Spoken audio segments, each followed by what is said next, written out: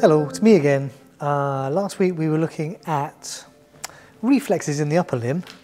So today we're going to look at reflexes in the lower limb. We were looking at muscle stretch reflexes, tap a tendon, dunk, also known as deep tendon reflexes or myotatic reflexes. So we'll look at the two main reflexes that get tested in the lower limb, and I'm going to chuck in a superficial reflex because it's fun to talk about. My job is not to teach you how to test these reflexes. My job is to teach you the anatomy of these reflexes so you can understand the results better.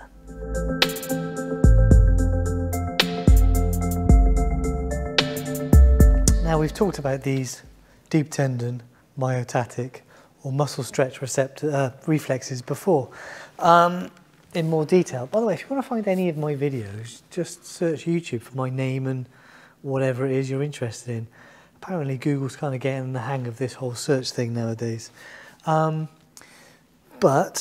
what happens is you tap a tendon, stretch the muscle, the stretch receptors in the muscle detect that stretch, kind of their job, send those afferent nerve fibers back to the spinal cord through a peripheral nerve, and then the reflex is in the grey matter. So the sensory stuff comes in here, and then there's a monosynaptic reflex, as in those sensory neurons synapse with motor neurons that then go out through the ventral horn, back out through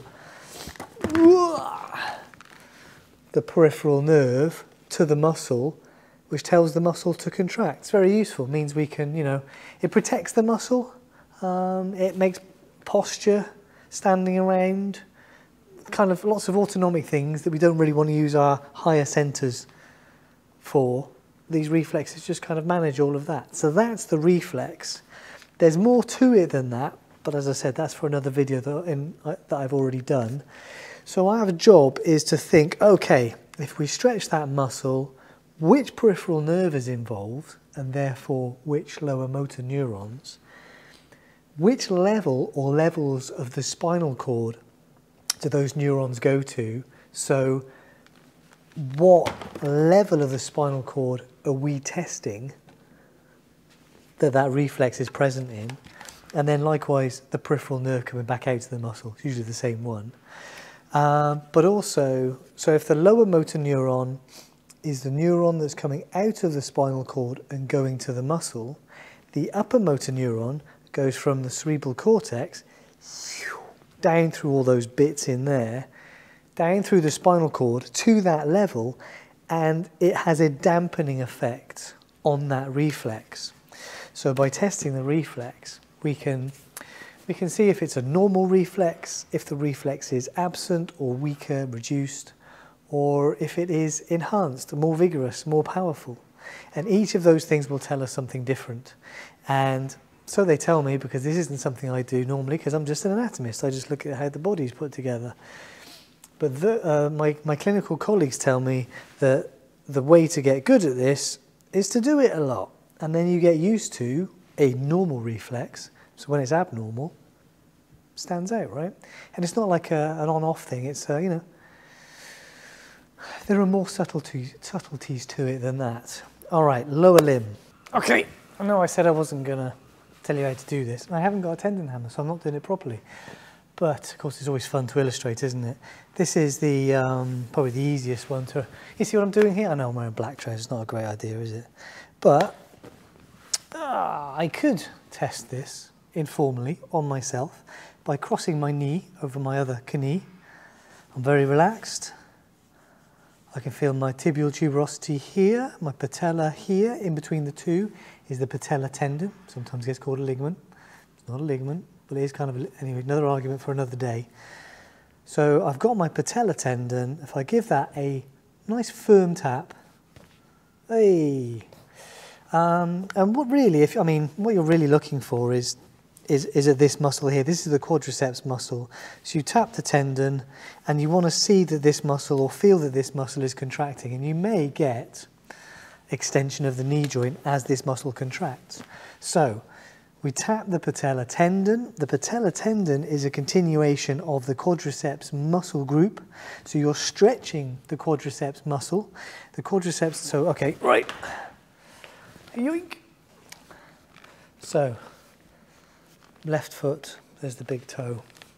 So left leg, lateral, medial, anterior. So here's the quadriceps muscle made up of those lovely big, 4 big parts, huge, great big muscle. Has to lift our, almost our entire body weight, so it's big. So you tap the patellar tendon, that stretches these muscle fibers. They send that stretch out through the femoral nerve, and the femoral nerve runs back to the spinal cord at levels L2, L3 and L4. So the spinal reflex occurs at those levels. Most textbooks report that the patellar tendon reflex is largely testing the L4 level. You'll read different things. That reflex then runs from the L4 level of the spinal cord back out, back to the femoral nerve, which again runs to the anterior compartment and to this big muscle group here, causing the muscle to contract. And the role of most of quadriceps femoris is to extend the knee, as we saw. So that means that if you do that test on a normal person, a normal healthy person where everything's working, you get that patellar tendon, that reflex response. The muscle contracts rapidly, briefly. If the femoral nerve, say, if the femoral nerve had been completely severed, as worst case scenario, then that reflex would be absent, because none of the sensory information would get from the muscle to the spinal cord, and even if it did, none of that motor information would get from the spinal cord to the muscle. So if you literally cut the nerve going between the spinal cord and the muscle, there's no way that reflex can function, right? There's no way the muscle will contract as a result. Okay, so that's the obvious one. So then, if you hadn't completely severed the nerve, but some of those neurons were affected by something and others weren't, then you might not have an absent reflex, but that reflex might be diminished a little bit, right? Because not as many nerves, not as many neurons are carrying as much information, right? So if you think about, so these are lower motor neurons that we're talking about, running from the spinal cord through the peripheral nerve to the target structure. So a lower motor neuron disease, demyelination of these neurons, could cause a change to this reflex, right? Okay, so if we go back up to the spinal cord level, that reflex just does its thing, right? But as I suggested earlier, we have upper motor neurons running from our higher centers down through the brainstem, down the spinal cord to the appropriate level where they synapse with the lower motor neuron, and that's how we up here tell our muscles to move. But those upper motor neurons also have an inhibitory effect on that reflex. So that fairly strong reflex is actually being dampened by the higher centers through the upper motor neuron. So if those upper motor neurons no longer existed, that reflex would no longer be dampened, so it would be more powerful, faster, brisker, stronger. And if you grade this again, if some of those upper motor neurons are injured but others are okay, then that reflex would change towards that brisker definition, but it might be somewhere in between the two. Do you see what I mean? So upper motor neuron disease, that's in the spinal cord or the higher centers, brisk reflex. Whereas the lower motor neuron, so the peripheral nerve, if that's been injured, absent reflex, reduced reflex. And it will get more complicated than that when you get into real people and real things are happening. But that's the important idea, okay? Patellar tendon reflex, femoral nerve, L4. L2, L3, L4. The Achilles tendon reflex, again. So you would, get all nice and relaxed and give a nice tap to the Achilles tendon. Now the Achilles tendon is the attachment of gastrocnemius, lovely big belly of the calf here, and soleus muscles into the calcaneus. So what you're doing when you're tapping the Achilles tendon is you're stretching gastrocnemius and soleus, and most people will talk about this being a stretch of gastrocnemius. So these muscles are innervated by the tibial nerve. You tap the Achilles tendon, you stretch the muscle fibers in gastrocnemius.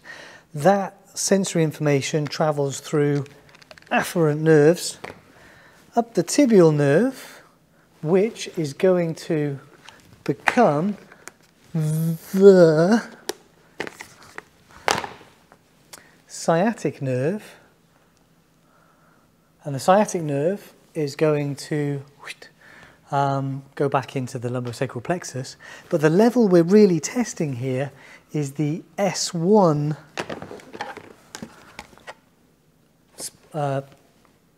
spinal cord level. So the sensory information goes into the spinal cord at levels L5, S1, S2, but predominantly S1 is the level that we're testing. So the sacral spinal cord level, right? So the sensory information goes in, there's a monosynaptic reflex, triggers the motor stuff going out, which then goes out again through the sciatic nerve, becomes the tibial nerve, and then those fibers go to gastrocnemius, trigger it to contract, which means it shortens, so the foot plantar flexes. So you should see some plantar flexion, standing on your toes, so the foot should go that away when you tap that. But of course, again, if you're doing a tendon reflex test, and you tap that, you should be looking for contraction, or feeling maybe contraction of this muscle here as a response of tapping that tendon.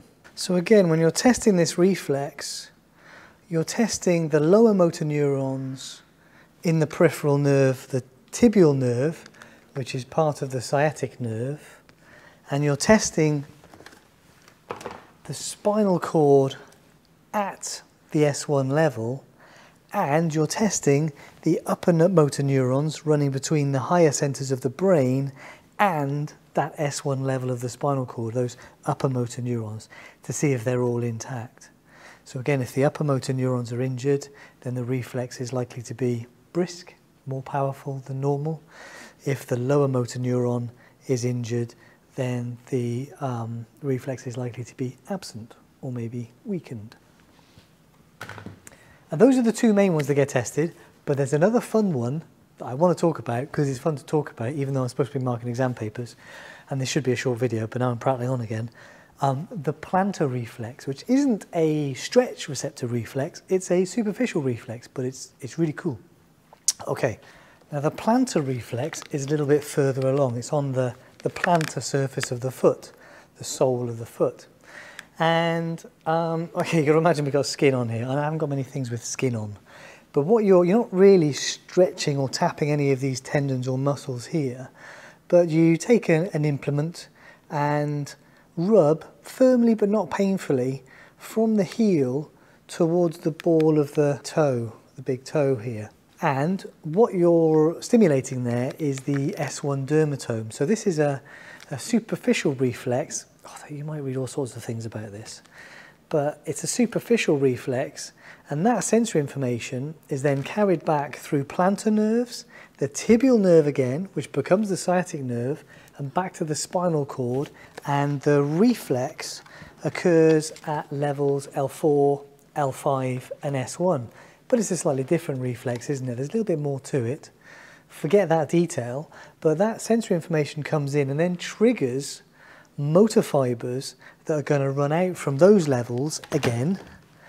Repetition's good, right? Because again, down through the sciatic nerve, tibial nerve, round to the plantar nerves, which causes contraction of the muscles on the sole of the foot, the short muscles that are going to the toes.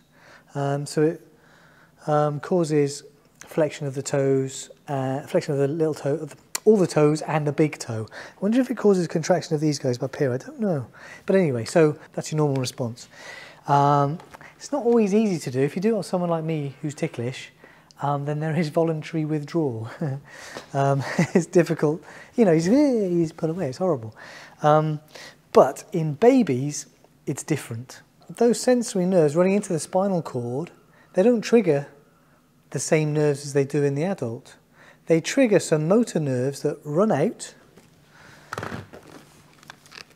run down through the sciatic nerve, but instead of going to the tibial nerve, they trigger neurons that are running in the common fibular nerve, also known as the common peroneal nerve, that runs and divides, and those neurons go to the deep fibular nerve, which are in the anterior compartment. So the deep fibular nerve runs to the anterior compartment of the leg and runs to the dorsal surface of the foot. So that then innervates muscles that cause the toes to pull towards the shin. So particularly the great toe, the big toe, dorsiflexes, or extends, you might say. The big toe pulls towards the shin and the other toes kind of fan out, they abduct a little bit. That's what happens in babies. That's normal. That is Babinski's sign. So why does it disappear in adults? How does it change? Well, in adults, it seems that with development of the nervous system, that reflex that causes the toes to lift up is changed to the adult form. So the reflex that if the skin is rubbed, causes the toes to lift up, that reflex is subdued by neurons coming from the higher centers, those upper motor neurons again. So in the adult, and in kiddies, usually this happens by about 1 year of age, although again you might read different numbers. But certainly as kiddies get older, and in adults, that reflex where the toes lift up is suppressed, depressed, you get rid of it, and instead when you rub the sole of the foot, the toes pull down, they flex, they plantar flex. So in babies this seems to be a really primitive withdrawal reflex, right? Withdrawing from a stimulus. But in adult, as we grow and our nervous system changes, we overcome that. But you might see that Babinski's response in adults from that plantar reflex test. So what's going on there? Well, that's a strong indicator that the upper motor neurons that affect that reflex are no longer able to affect that reflex.